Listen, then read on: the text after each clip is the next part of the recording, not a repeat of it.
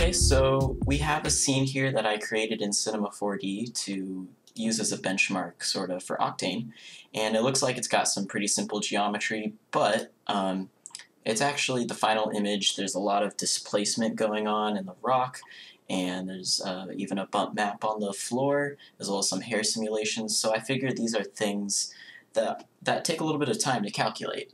So I just thought it would be a good image to test as a benchmark. You can see my settings here. Let me just drag this over. I'm going to be rendering at 500 samples with GI ambient occlusion, all that, and going to be using all 3 graphics cards. I don't think using priorities is a good idea because I tried that before I recorded anything, and it uses one graphics card more than the other 2, so it actually slows down the renders. So I'm just going to keep these all off, and I don't know why that's on. We're just going to use one of these for tone map. Yeah, I'm not sure what that does actually. So here we go.